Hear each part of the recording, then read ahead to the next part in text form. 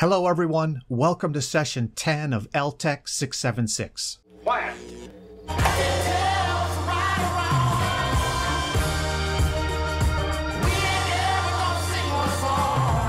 I want to begin this video by talking about the ethical matrices you created for the last assignment, Critical Reflection 6. Of course, the whole idea behind that assignment was to think about a tool or a framework that might be helpful for facilitating discussions about the use of new educational technologies. In this case, of course, the new technology was the brainwave trackers designed to detect students' levels of concentration while they're in a classroom setting. 16 of you completed this assignment, and here are some screenshots of your matrices. Now, you know me, I find analyzing data kind of fun, so I decided to try and quantify the collective content of your matrices. So to do that, I started by creating simple 4-number summaries of the matrices, rows, and columns. So, what did I find? Well, in terms of interest groups, your matrices had a total of 71 interest groups altogether. And this averages out to 4.73 rows or interest groups per matrix, with a standard deviation of 1.28. The minimum number of interest groups specified was 3, and the maximum number of interest groups was 8. Now, you'll notice the sample size here is 15 instead of 16. That's because I had to exclude one matrix that didn't use interest groups as rows.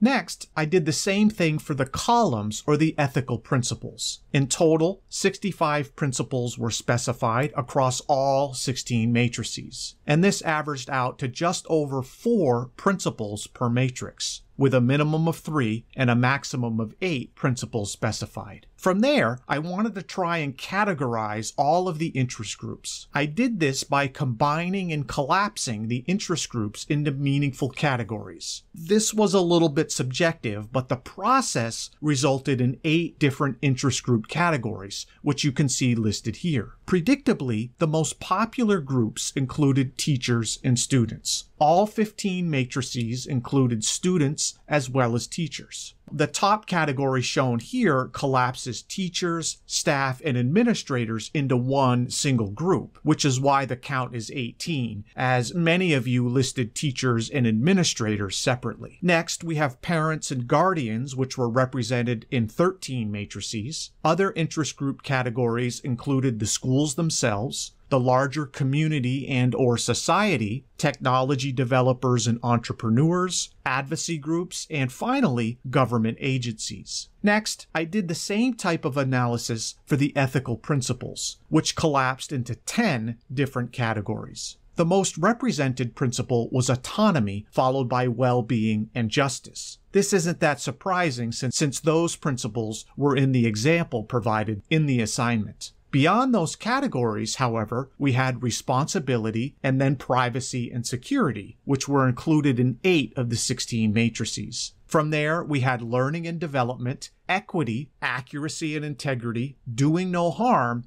and finally, resourcefulness. Stepping back, this was a quick sampling of the variety and variation represented by your ethical matrices. My hope is this bird's eye view is valuable in thinking about all of the different ways to create such a tool and how you might go about revising your personal matrix to make it a more comprehensive and representative decision-making instrument. Now, I want to move forward to talk about our next theme. And as you know, we have 5 themes in LTEC 676. We started with Theme 1, the nature of educational technology. Theme 2 was technology and equity in schools. Theme 3 was racial and ethnic divides, differences in needs. And today we're beginning our 4th theme, which is giving voice and disempowering structural inequalities. Now, when we're talking about structural inequalities, I hope your mind is drawing a dotted line to our illustrated analogy of inequity when it comes to education and opportunity in society. And so theme 4 is going to be talking about giving voice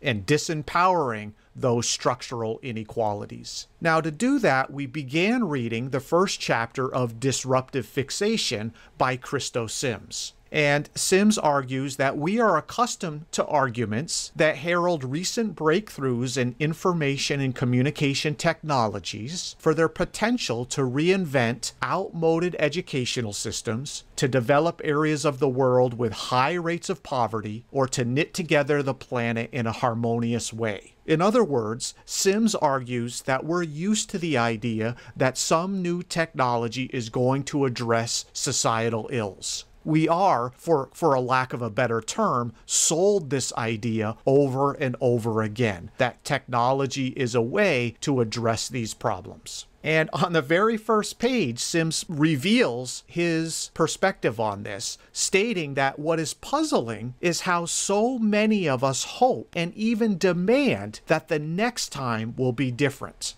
He acknowledges that technology never has addressed all of these problems, and so he's puzzled by the continued hope and even demand that the next round of technologies is actually going to make a difference. Of course, this ties right into where we began the course with this idea that society has long-standing and stubborn problems or societal ills, such as poverty, homelessness, discrimination, low civil engagement. This brings us to an important concept that Christo Sims talks about in his book, which he labels perennial rejuvenation of optimism and idealism. Now, I want to connect this idea to Gartner's hype cycle. Gartner, of course, is the big technology consulting company, and it claims that the hype cycle is a graphical representation of the maturity and adoption of technologies and applications and how they are potentially relevant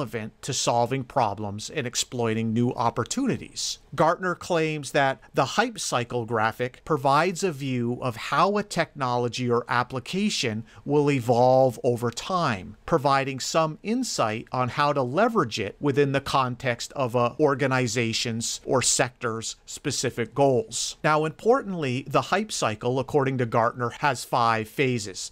And they plot these phases keeping in mind expectations and time. Now, the first phase is what they call the innovation trigger. And this happens when a potential technology breakthrough kicks things off. This might be an early proof of concept, and stories and media begin to trigger significant publicity about this particular breakthrough. At this point, there's no usable products or commercial viability. Everything at this point is really just prototypes, and its viability is largely unproven. From there, we have the second phase, which is the peak of inflated expectations. And at this point, early publicity produces a number of success stories. Some companies may take action to take advantage of the new breakthrough or the new technology, and others may not. After the peak of inflated expectations, we have the trough of disillusionment. Notice how expectations have reached a bottom. At this point, interest wanes as experiments and implementations fail to deliver on their promises. Producers of the technology shake out or fail. Investments continue only if the surviving providers of the technology improve their products to the satisfaction of the early adopters.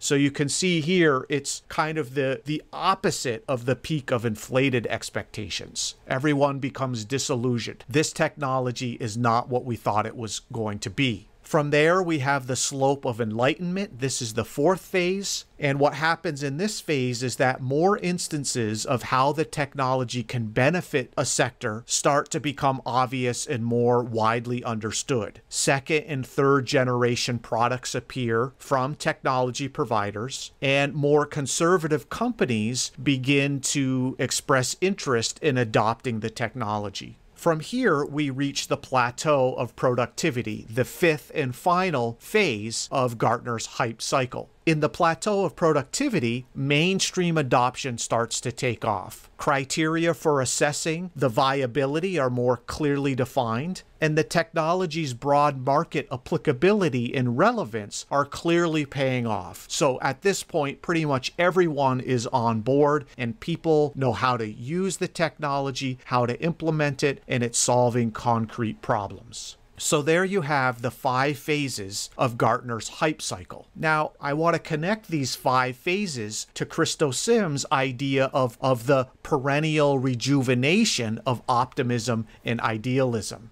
And so as educators, I want to ask all of you, where would you place the following educational technologies on the slope of the hype cycle? Where would you put learning management systems? Where would you put one-to-one laptop programs? Where would you put virtual and augmented reality? And finally, where would you put the brainwave trackers from Critical Reflection 6? Where do you think those fall on Gartner's hype cycle? Let's connect Gartner's hype cycle back to the headlines that we looked at earlier in the semester. Is it possible that the hype cycle helps explain the spectrum of perspectives that we've seen in the popular press? On the one hand, on the left, we might say we're seeing the peak of inflated expectations about the role of technology in education, whereas on the right, we're seeing the trough of disillusionment when it comes to specific technologies in schools. Now, another important point that makes is that education is remarkable for the extent to which it is repeatedly targeted for disruption, especially in the United States. He makes the point that even with all of these societal ills, education is the sector that is repeatedly targeted for disruption by technology. And he points out on page 5, public debates about education reform tend to focus narrowly on how to fix educational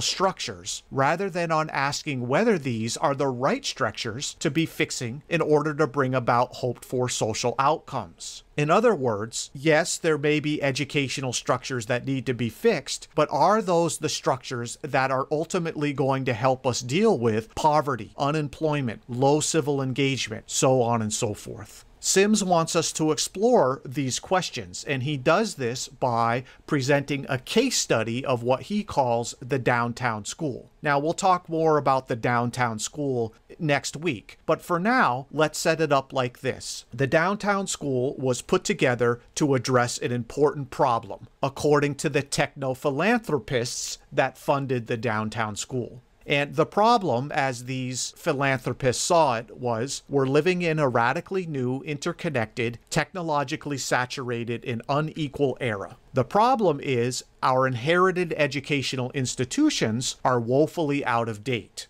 So what was the solution? Well, the solution proposed by the techno-philanthropists was to put together a new school for digital kids, where the entire pedagogy would be organized like a game, and students would learn to be creative makers, remixers, and hackers of technology and culture. So that's kind of the premise of the downtown school, and Christo Sims is going to walk us through what actually happened at the downtown school in terms of what it hoped to achieve and what it actually ended up achieving, which is what we'll look at next week. Okay, everyone, we're out of time for today. Have a great week, and I'll see you in Canvas.